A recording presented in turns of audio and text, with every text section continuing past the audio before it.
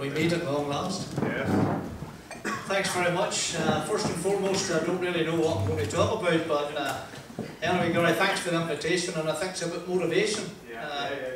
I had to be motivated to go about 100 miles an hour down the road there, so when you're full of red diesel, sometimes that's difficult, but I made it anyhow. It was that thing in Ballymena, but Rosanna, you're Susanna, didn't see yourself there.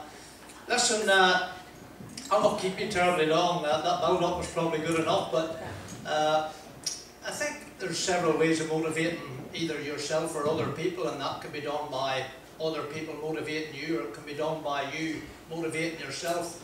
That's the way I had to do, to be honest, all my life. I didn't have the best of starts in life because I lost my father when I was 2 years of age. He died at 26 of a brain hemorrhage, which left my mother to try and bring us up to the best of her ability. It was tough. I had a bigger brother, and he's a lot bigger now, right enough. I had a bigger brother, and it was a struggle. She had 2 jobs to try and keep us going, and she worked as a farm labourer, and she also cleaned houses in the evenings, and that was just to pay the bills and put a loaf of bread on the table. So I think when you get, and then obviously I was also a Protestant called Lane. That took me down many's an avenue I should never have been down, to be honest. But anyhow, I've been called a baldy Fenian bee and a baldy orange bee, so I've been there, and it actually happened on the one game, if you believe it. And that's gospel truth, that's absolutely true. But I think at those, when you have a start like that in life, you know, you can either feel sorry for yourself, or you can pick up the courage and maybe have a point to prove, and that's exactly how I felt. I just felt I had a point to prove. We didn't have a lot. I realised fairly early on I was decent at football.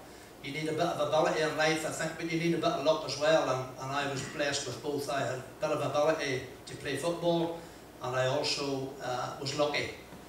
And I remember getting picked to play for Northern Ireland schoolboys and had no boots. I always borrowed boots from other people because my mum couldn't buy me a pair, and 3 aunts and 3 uncles all gave 10 bob each back in the day. You remember those days, Rosanna. Back in the day, when it was 10 bob and not what it is nowadays. But they gathered together £3. They said, "You're not going." We were playing against England at Main Road, Manchester, and they said, You'll not be going there in a pair of borrowed boots. We'll get you a pair of boots." And they gathered up £3 and sent me to Bishop's in Coleraine, and the boots came to £2.50. I got the boots and I had 10 bob left, 50p nowadays, and they said you can keep that as spending money. I don't think I'd ever saw a 10 bob note in my life, but I set sail to Manchester, and with my accent, you don't say a big lot when you're in among Belfast people. They think I'm Polish up there for the first 20 minutes. I arrived in Manchester not having spoke to anybody, and they told us all to go to bed before 9 o'clock, be in bed, and lights out at 9 o'clock. But we were in a dormitory in a school. They put us, there were no hotels in those days. They put us in a dormitory. So I did as I was told. As a country boy, you always sort of did as you were told. And I got into bed at 9 o'clock and rolled my trousers up with my 10 bob. And I remember lying in bed thinking, what will I do with 10 bob? I felt really, really rich. And I thought, I'll buy my mum an ornament, because ornaments were the whole goals in those days. And I thought, I'll buy her an ornament because she's had a tough life, and that's what I'll spend my 10 bob on. But the rest of the lads were sliding up and down the floor and having a bit of fun. But I got up in the morning and brushed my teeth and combed my hair, which I have most days. I love telling this story because I had hair then. And I headed into the breakfast room along with the rest of the players, and I remember putting my hand in my pocket and my 10 bob was gone. Some of my so-called teammates had nicked my 10 bob when I was sleeping, so the 10 bob that I'd only in my possession for about 24 hours was gone, and I spent the rest of the 4 days in Manchester with nothing. And when the team went down the street, went into a shop for a few sweets and things, I stood out in the footpath. I never even told the manager. He probably wouldn't have understood me anyhow, but I never told him what had happened. And I spent the 4 days. We get chinned 4-1 as well, so it wasn't a great trip to Manchester, but it taught me a lesson as well that, you know, if you don't have a big lot and you have any money at all, I always stuck to the roof of my mouth with chewing gum after that, just to be on the safe side if I went to sleep. But it was a tough time, and I always felt you had 2 choices, and you could either lie down, because I didn't have a father to motivate me. I didn't have a father to guide me. I had a bloody hard-working mother who did everything that she possibly could for us to bring us up properly. And so you've got to then find that inner strength to motivate yourself. Didn't play much football for the next 5 years because I got an offer to serve my time as a plumbing and heating engineer, and I took that. And I never kicked the ball again until I was, I think, 20, when I was offered a chance to go to Crusaders. I was a bit reluctant in Belfast because I had a bad experience, obviously, but I went. It was a good decision. I was lucky. I motivated myself to go, and then I was lucky as well that they had built a really good team, and they went only won the league title for the first time ever, and I was part of that. When we played one reserve team game and went straight into the first team, and again that was a bit of luck. But I felt all the time I had to keep motivating myself, because the manager we had then wouldn't have been the best manager or motivator, but he was a lovely man, and he left that to yourself. And sometimes if you needed motivation or you were looking for guidance, you just had to basically do it yourself. So I did.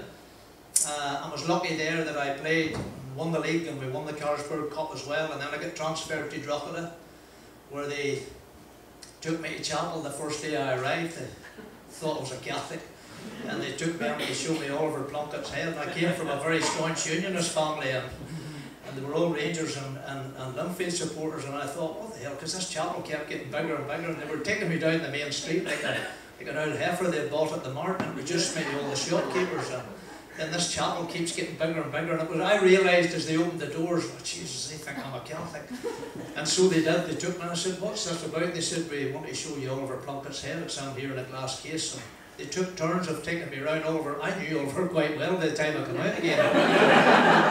I was dizzy up to the bargain, and then I saw the paparazzi outside the door of the chapel with the cameras, you know, and I thought, geez, if they take a picture of me coming out of here, I'll get hung from the nearest train and go back to Ballymoney, because I live just on the periphery, that's the edge, the periphery of the Glebeside estate. And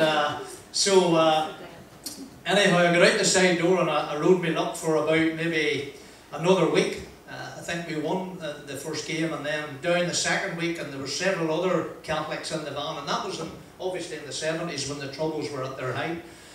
And again, you had to keep motivating yourself. There was nobody there to guide me home, other than my mum, who didn't know a big lot about football. But we're going down the second week, I'll never forget the minibus, and there's 6 of us in it, and they're all Danny Traynor from Ardown, and Jordy O'Halloran from the Falls Road, and Martin Donnelly from the Falls Road, and they, of course, all the time think I'm a Catholic as well. So. And they're singing every rebel song there is going down to the bus, and they're singing and singing all these men behind the wire, Billy Reid, Full Green Fields, every rebel, and I'm up in the middle giving it Dixie. And I swear to God, I didn't know the words, and I'm thumping the side of the band, so they don't realise they don't know the words, and I'm singing away. In fact, the second week I was leading the singing good. And I thought, how the hell can I keep this going for much longer? You know, I'm riding my luck here. And in the third week we were going down, and I remember it was freezing in the bus, and I said to the driver, wee Mousey Brady, Mousey, turn the heating on, I'm freezing. And big Danny Traynor, God rest him, was sitting beside me from Ardown, and Danny says, they can't turn the heating on, Bex, the butter will melt. And I thought, geez, I know I speak a bit broad, you know, that's how Ballymoney actually must not have understood me. And Jackie Fullerton always used to say to me, Liam, speak slowly and concisely. He was the man who said, they think you're Polish up here. So I said, I'll speak slowly, that's right. I'll speak slowly and concisely. So I spoke slowly, and I said, Mousey, could you turn the heating on, please? I'm freezing. And big Danny chirped up again, and the old bus was so noisy, Mousey couldn't hear me. And Danny says, no, we heard you the first time, did you not know the butter will melt? And I says, what butter? He says, look below the seats. And I swear I looked underneath the seats, and every seat was packed to the neck with Tremona butter. They were fucking smuggling butter over the border. It was 4 times more expensive in the south, and I'm thinking, I'm only here 3 weeks. I've been to chapel. I know every rebel song there is back to front, and now I'm smuggling bloody butter. My man would have worked my ears, I had you know in the half of it, but my cover got blown in the 4th week anyhow, because Mousey walked into the dressing room and I was hanging up. Remember we all had the sheepskin coats back then with the old fur collar? If you were a footballer, you had and mine was fake. I realised that when I lifted Jackie Fullerton's one day by mistake in the Crusaders dressing room, and it nearly hit the floor. It was about 4 times heavier than mine, even though the shade at Knox Corner assured me mine was the real McCoy. But anyhow, was hanging up my fake sheepskin coat in the corner of the dressing room, and Mousy walked in and he says, "By the way, lads, your man," and this is his exact words, "your man in the corner's a Jaffa." And that was how he introduced me to the rest of the dressing room, and you would have heard a pin, I think, of a brown hemorrhage there and then, because they realised then I was a prod.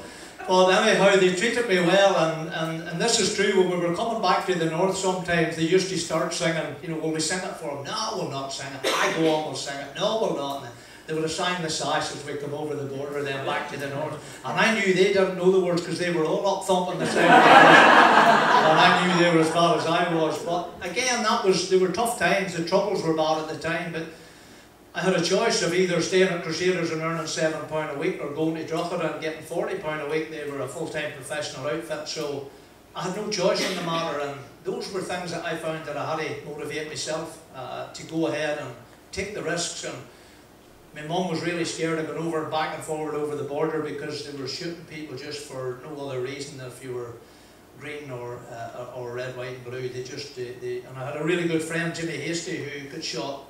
A good footballer, and he got shot in the back just because he was in the wrong place at the wrong time, and it was a difficult time. But again, I had no real choice, because if I wanted to survive in life, I had to motivate myself, and there was an awful lot of that. You know, there's a lot of decision making that perhaps other people that have two parents can go home and sit down with them and have a chat with them, and they'll tell them, maybe, you know, they'll guide them and they'll give the guidance that people look for. But I think when you just have the one parent and it's a mum who's not maybe that sports orientated, then an awful lot of that's left up to yourself then. So your decision making can sometimes be wrong and it can sometimes be right, but I think I never was a great fan of education either. I just had a secondary education.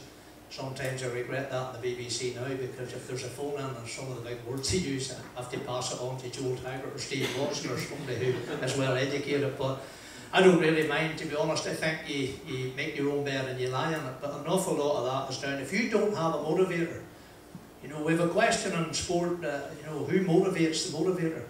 And it's a true saying, because if the motivator's down or feeling down, who do you turn to? You know, who motivates the motivator? But I think an awful lot of that comes from within.